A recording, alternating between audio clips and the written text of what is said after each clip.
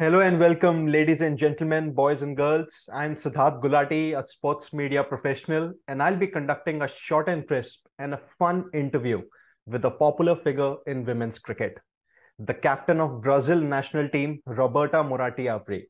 Hi, Roberta. It's good to have you. Hi, thank you for having me here. It's a pleasure to be. Yeah, it is indeed a pleasure to talk to you. Before we begin the interview, let me tell my viewers that Roberta's Instagram page is simply superb. It's kind of a fitness journey, and you wouldn't really want to miss it. Roberta, what was the inspiration behind uploading all those fitness related videos?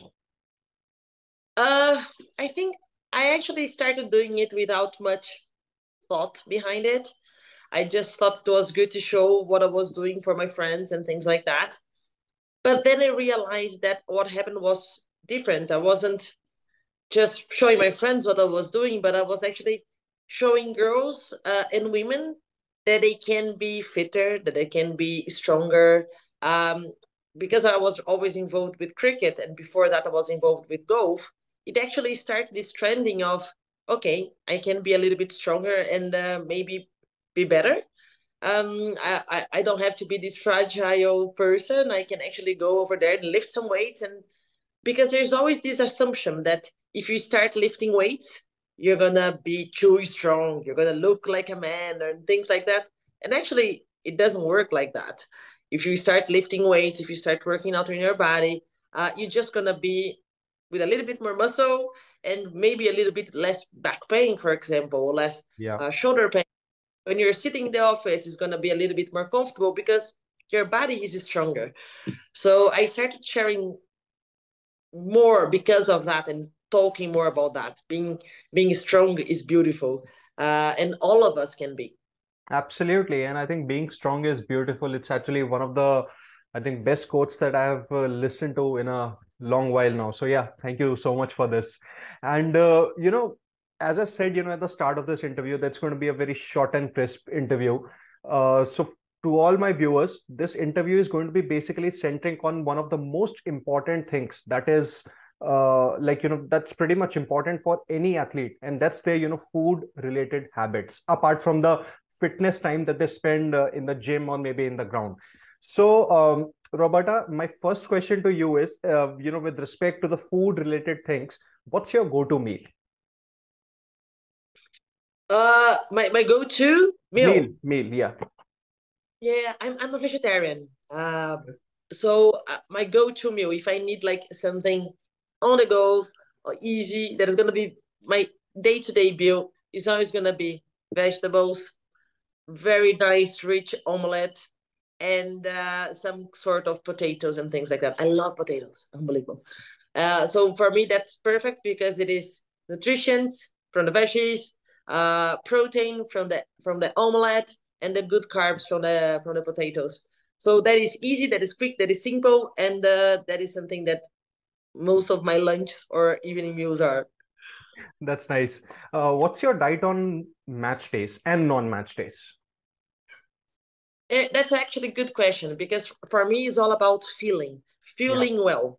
uh, a body cannot work well if it's not with good fuel. Yes. And I believe that concentration also is very related to tiredness, and tiredness is related to whether you're eating well or not. So in a match day, a day that I don't want to miss concentration, I don't want to be on less than 100%.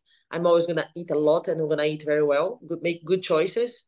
So I'm gonna have a good breakfast. If it is like a 2 o'clock game, I'm gonna have a good breakfast.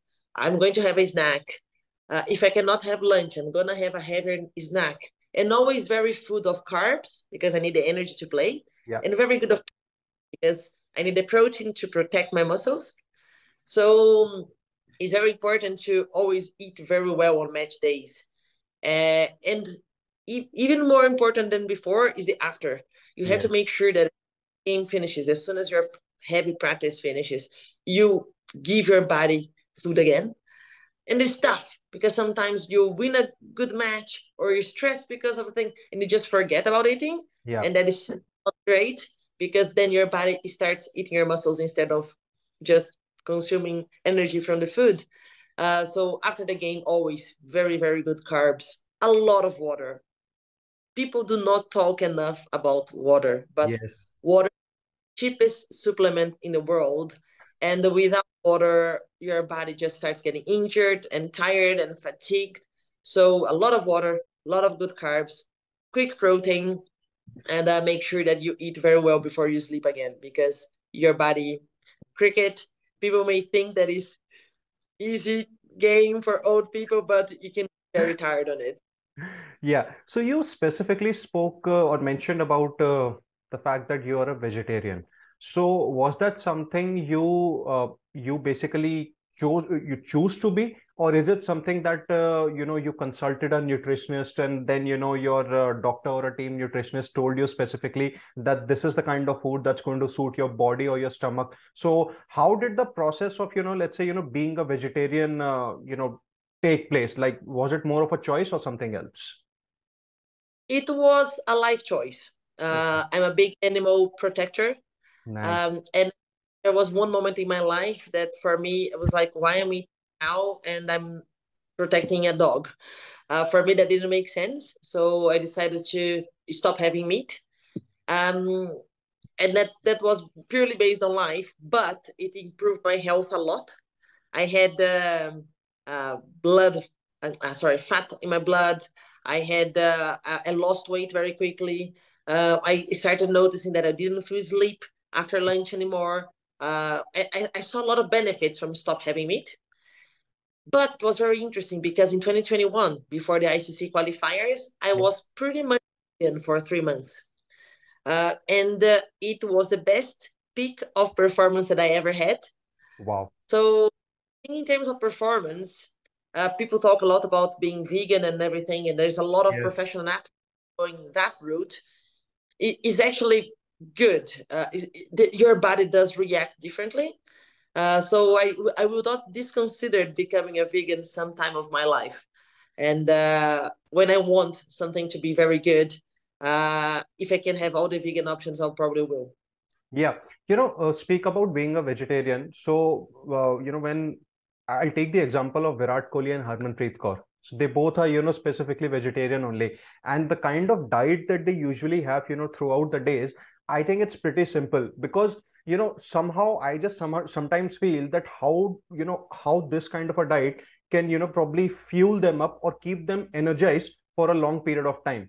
But then again, that's what, Virat had specifically, and even Harman also in an interview with ESPN Crick Info, she specifically, I think both of them mentioned that I think it's basically about choosing, what basically suits your body, and at the very same time making those conscious choices. So yeah, I think initially I had also thought about this thing in my life that probably, if I am also playing something not at maybe at the top level, but even if I'm playing something at the state level or maybe normal gully cricket or any sport, I think it's very important to have as much protein as I can. So whether it's any form of tofu or chicken or something like that, it's necessary. But now with all the things that are coming up in the vegetarian food, or maybe the kind of diet that probably a doctor or a nutritionist can make for you, I think that still can vegetarian food can still fuel you. What do you think about this?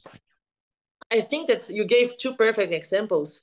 When Yeah. you think about these players, they are strong, they are fit, they're Yes. good. So we cannot say ever that Virat Kohli is not strong enough. That guy is a machine. Yes. Uh, so it works, but you have to be smart. But I think that happens into everything in life. If you eat meat and you're not smart with the food, you're not gonna be strong as well. But like the options you gave, like for me, people always say that being a vegetarian, being a vegan is expensive.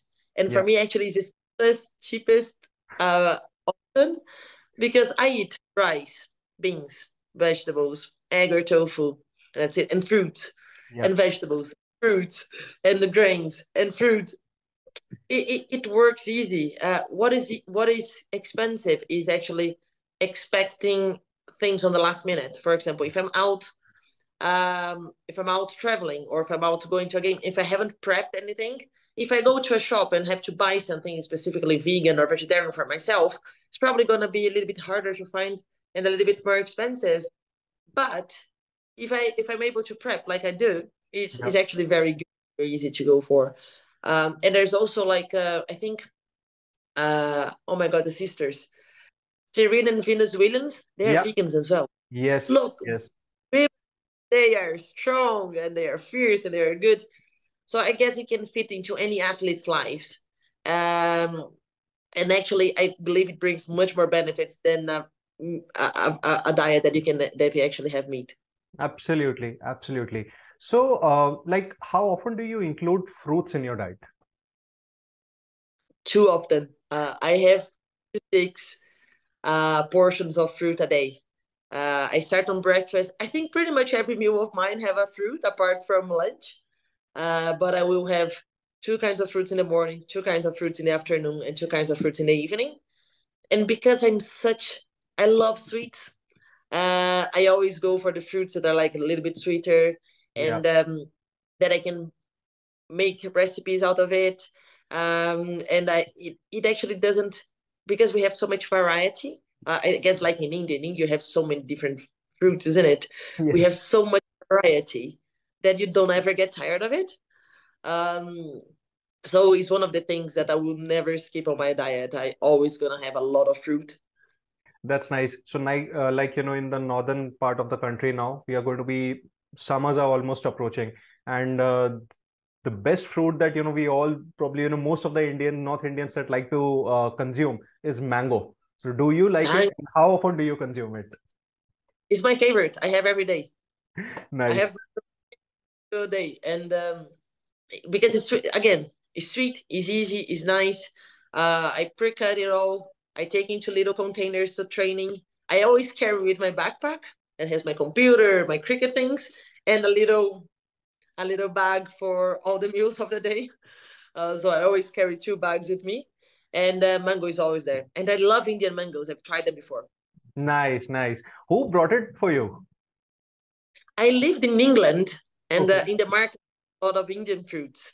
So Indian mangoes were always there. Nice, nice. So, what's your preferred pre-workout meal or a snack that you have? Pre what? Pre where? What's your preferred pre-workout meal or a snack? Pre-workout, like something that you consume just before a workout or a gym session, yeah, or something like that, yeah. I always have nuts, little nuts on it, and a fruit because Okay. my workout 10 o'clock in the morning. So we have breakfast around 7. So at 9:30, I'll have a banana and nuts, for example. And after my workout, I will have my favorite meal of the day, which is I get a little container. I chop a banana off, put it in the microwave for a minute. It becomes this cream, Hmm. and I put that protein on it and Oh, mix. Oh my god! So after training is the best moment of the day because it feels like I'm having a chocolate mousse.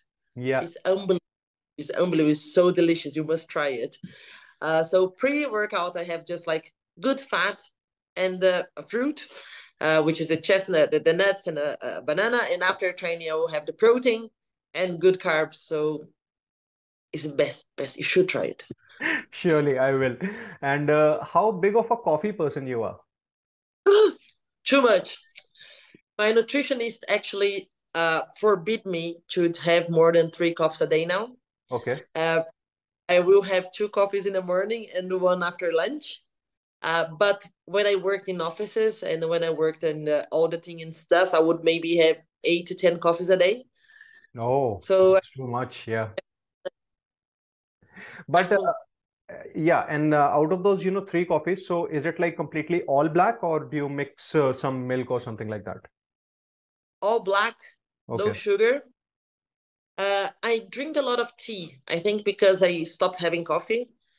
Tea is something that I like a lot. So I can have in the afternoons, green teas, fruit teas, because it doesn't have caffeine, so it slows us down. But then also tea with no milk, no sugar, no dessert. No gringo tea, no English tea, just normal herbal tea.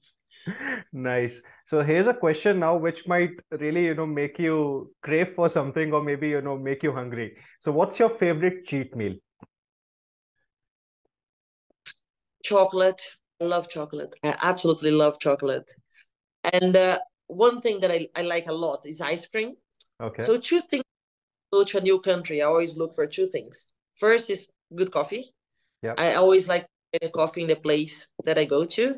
And the Yeah. second thing that I is ice cream. So for me, ice cream is delicious. So if I can have actually chocolate ice cream is the perfect one. Both of them together. Nice. Chocolate coffee, even better. But yeah, that's good. And how, like, with the athletes that, I have also interviewed, not just at the international level in India, but at the domestic level too.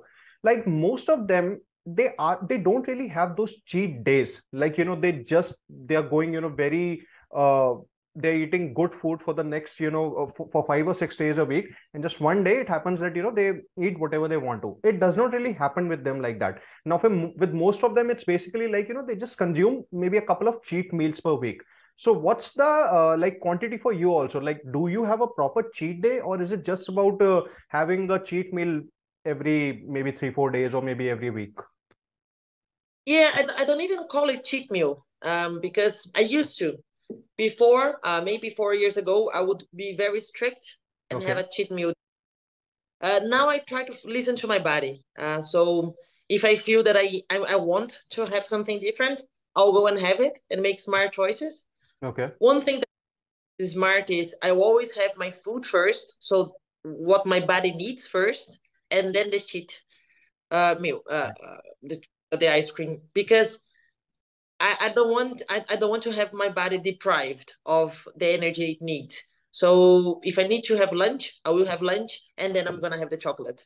Of course, I'm gonna try to have good quantities that are not gonna disturb one another. But it works for me. It works better this way instead of waiting for the special moment to have, because then it doesn't create this big pressure of the day, and doesn't create the big pressure for me. Because if I'm feeling that I want something a little bit sweeter, I will go and have a little portion of it, and that's all right. Yeah. Um, for a long period of my life, I tried to keep my body fat very low, and I thought that was better for me, but it actually helped, gave me more injuries because my body was not strong enough. Okay. Now I try to keep my body fat on a better level, which allows me to eat a little bit more with a little bit more freedom, and also I noticed that it prevents much more injuries. So Nice. and it so that helped a lot, allowing me to have the food that I want when I want, but after I feel my body. After my body's with nutrition that needs, you can have your cheat day. That's all right. That's how I think probably the body adjusts also, because the moment it starts getting the food that it needs, after that I think, any kind of cheat meal or any kind of food that probably falls in the category of fast food or maybe junk food, I think that's still pretty much okay with the body to say maybe digest or take. Yeah, I think so. The first thing for us athletes is you have to feel your body first. True. Give what it must have, and then you can have balance in your life. But in most of all, you have balance with your mind. Like, oh my God, I cannot have something. You're going to start thinking about whatever you can't have for a week. So that is a very healthy relationship with your mind and your body. And it stops creating so many things that are forbidden, because Yeah. actually they're not. Yeah. So have some happiness in life as well, isn't it? Yeah. True. And what's your favorite city to eat out? To eat out, to go out Yeah. and eat. Yeah. Yeah. To just go out and eat. Any favorite city that you have? Could be in Brazil or maybe outside of the country. A good question. I've been to Turkey 3 years in a row. I worked in Turkey.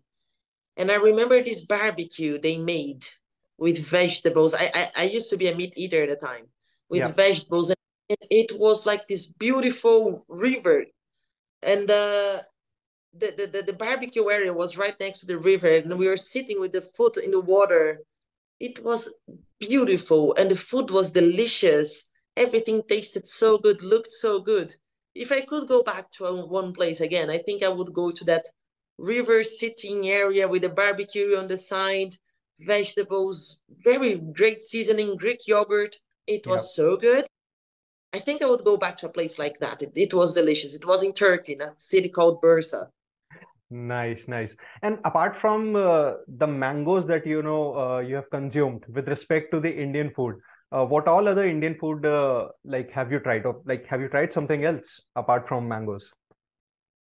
I actually, because I lived in England, I used to go to a lot of Indian restaurants. Yeah, When I started going, I had to ask everything without any spice because I didn't know how to eat them. yeah, Now, I consider myself a mild spice person, and Indian food is for me so good because it has a lot of vegetarian options. It's yes, very healthy. It has a lot of condiments that taste so good. So I actually am going to share some news with you. yeah, yeah. When are you sharing this pod? I'll be sharing this pod in max in a day or two. Okay, so I can share this news with you. Yeah. I'll be going to, Oh, for the nice, semi WPL. nice, nice, nice. So I can't wait to eat Indian food in India. That's nice. That's nice. So, what now is my question to you. What do I must eat when I'm over there? I think, see, now that you're a vegetarian, and I think you'll be in Mumbai only for the semifinals, if I'm not wrong. Yeah. I think the best thing would be for you to consume the local Mumbai food, which is the names that obviously, I'll text you also, which is a vada pav. It's kind of a snack, which is, say, maybe grilled between two, which is basically, stuffed between two breads or two buns. And then, you have a lot of the local food that they have there. It's kind of a misal pav, kusal pav. It does include a lot of buns.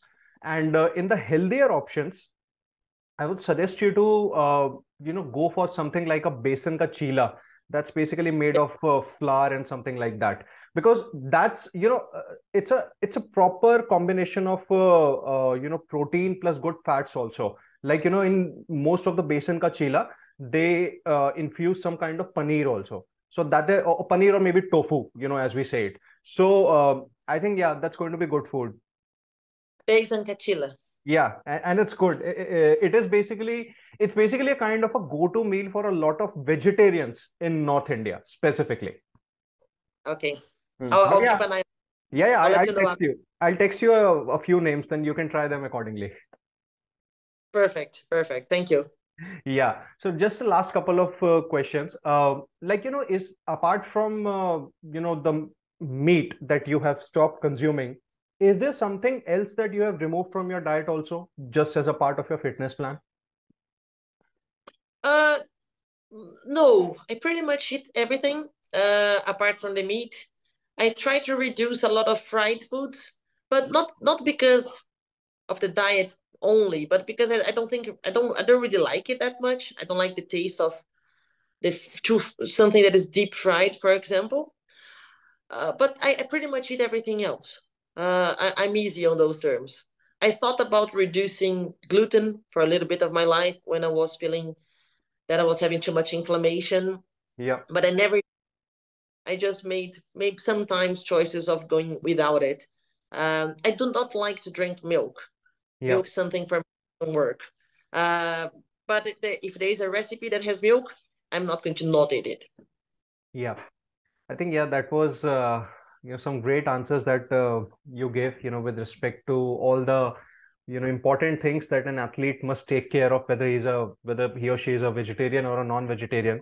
But just one question that I have for you, and this is with respect to the interview that you gave to BBC regarding the mental health. And one of the quotes that really hit me was that you still had to keep going because the team needed you. And even in that situation, you weren't in the best of your spirits. See, this is something that I feel that does not really happen in sports. it happens to, all of us. Like, for someone who is in charge of a particular house, who is taking care of their family members or anyone, or even the society also, at some point or some time, it does happen that obviously we understand that the other person or the society needs us, but we still but we aren't in the best of our shapes, but we still have to keep going, not just for us but for them. But there has to be a line that we have to draw. Okay, probably, this is the time that, I'll just have to stop doing something, because I need to take care of myself first. I need to take care of my mental health first. How do you really draw that line? Because sometimes it gets really, really tough to, do something for someone, and sometimes it is very difficult to back out also, or let's say, or rather I should say, it's not back out, but sometimes it's very difficult to take a step back, because you have to take it for yourself, but somehow you're not able to take it. So, like, how do you draw that line? How do you basically tell yourself, okay, enough is enough, I have to take a step back? That's such a good question, and I hope I can help somehow, because Please. I Yeah. have been talking about it. Yeah, please. Um, not a lot about podcasts, but a lot about in therapy as well, and with my friends. Because what happened to me last year is that I did not put a line for everything that was happening in my life, personal life, athlete's life, work life. I was doing everything, and I was feeling drained, and I was feeling bad, and I was not being able to cope with it. I was mentally in a very dark place, and I was like, I can't stop. I have to carry on. And I did not draw a line until I was very, very, very bad. Uh, what I have been talking a lot about now in therapy and with my friends and with my boss is, okay, I'm not happy. Something's not right. Not happy mentally, but I'm not happy with a situation. Uh, I I I have to start putting the line over there and say, you know what, I need a few days. I Yeah. need a little time. I need a little break. And I'm very bad at this because I have very, very bad trouble saying no. I have very bad, I'm always in trouble to say that I can do something or I can do another. And I have a big difficulty of drawing this line. But one of the mental coach for Cricket Brazil said something that I think was very good. We are like phone batteries. Yeah. So we start losing a little bit of energy, we charge it up, we come back. We lose a little bit of energy, we charge it up, we go back. But if you die your phone completely, it's going to take much longer. You're going to first have to turn your whole phone down or Yeah. off. And it's gonna take longer to charge. So what we have to remember is before you get to the low battery stage, you have to charge up, and you cannot let the battery down because it's gonna be a much harder work to get it working again. True. So, and the steps that we are taking to charge this battery is like taking a little time to myself, doing things that I enjoy. And for me, it was so difficult that I didn't know what I enjoyed. So when they were like, okay, what do you like doing? I'm like, play cricket. I said, no. What do you like doing outside Yeah. your workplace? I don't know. So for people that are sometimes are too deep in their roles and they go too far, usually they don't know what is good for them. So you have to reestablish all of that. So establish what you like, establish what makes you feel good, establish what makes you relax, and give little doses of it between every charge that you have to do to your mind, to your body. I think that is what is I'm in the first steps of it. Since I started back in training, I'm in these first steps. And it's not easy. Yeah. It's unbelievable because I'm always on 400 kilometers per hour. Hmm. So when they were said, okay, stop and have some time for yourself, I didn't know what to do. I didn't know where to go. I didn't know how to switch off. But for me, it's as simple as like on Sunday mornings is my day, is my time. So me and my husband, we go out for breakfast in a place that I love, and we have like a cheese bread, toast, coffee, a nice cake. We sit outside in the sun. We talk about whatever comes to mind. We give a little walk and we come back. And that sometimes as simple as that. And sometimes it's gonna be like, okay, I'm gonna travel by myself, or I'm gonna go for a retreat, or I'm just gonna sit and watch my favorite series. whatever it is, but you must be doing things that are good for you often, and not only on the special occasions, or not only when you're fully drained. I think that's maybe the best answer that I can give at this moment from my side. Nice. One last question, but I promise to all my viewers that, I'll make sure that have one more session with Roberta regarding, all the things that, she has been through in her personal life with respect to the professional life. But before we, I think, wrap up, one question that I have for you. When you decided, or let's say, when you were in the phase that you knew that you wanted that time off for yourself, when you wanted that let's say break for yourself or something like that, you needed that rejuvenation period, was there any kind of fear of being misunderstood by people around you? Okay, what if I take this decision, what will this XYZ person think about me, or what will they think about me? Did you have that fear of being misunderstood? Oh, 100%. I still do. I still sometimes fear that people would see me as a weak person because of that. Okay. What helped me a lot is to see so many players talking about it. Yeah. So I had Meg Lanning, we had Nat Seaver a little bit earlier, taking time off, and I was like, wow, if these girls, they're so strong, so powerful, with so much support, can go through that, I can as well. But there was a fear of being misunderstood, and maybe that's why I started talking more about it. Hmm. You know what? I have to talk about it so they understand what I was going through. Because Yeah. I knew the time off before I went to the tournament, and I had to sit. I sat with my therapist and said, Can I go? If I go, can I cope with it? If I don't go, can I cope with not going?" So we actually weighed what was best Yeah. on that day, and I felt that it was better for me to go because I wouldn't be able to sit at home and let my team play. Yeah. Uh, but it was a difficult because sometimes people would see that as weakness, and I see that as a strength. So for me, my one of the things in life is like to show people that it's strong to speak. Yeah. It's okay to speak. It's not weak to speak.